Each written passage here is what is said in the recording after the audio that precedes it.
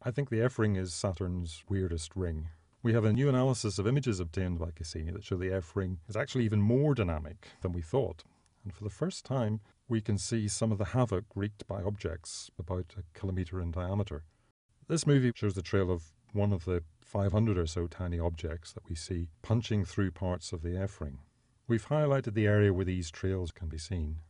These are slow-speed collisions, perhaps just a few meters per second, but they drag these glittering ice particles out of the F ring with them. Cassini scientists have been calling these trails mini-jets.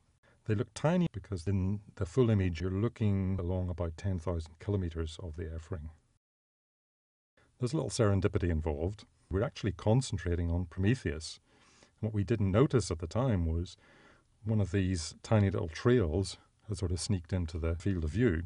But now we've done things a bit more methodically. We've actually looked at about 20,000 images, and we found lots of these little guys, and some of them we just caught in the act. So far we've seen about 500 of these objects in the Cassini images. Some of them may even be the same object. What's important about these images is that these little guys are the missing link. We know what Prometheus does. Prometheus creates channels, ripples, snowballs in the F ring. But what we didn't know is what happened to these snowballs after they were created.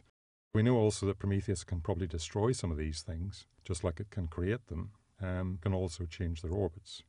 But now we've got evidence that some of the little guys actually survive, and they go on to punch through the F ring on their own. Essentially, we're taking our images of the F ring, removing the planet and exaggerating the radial scale. Thanks to Cassini, we can study all this activity on the F ring over time.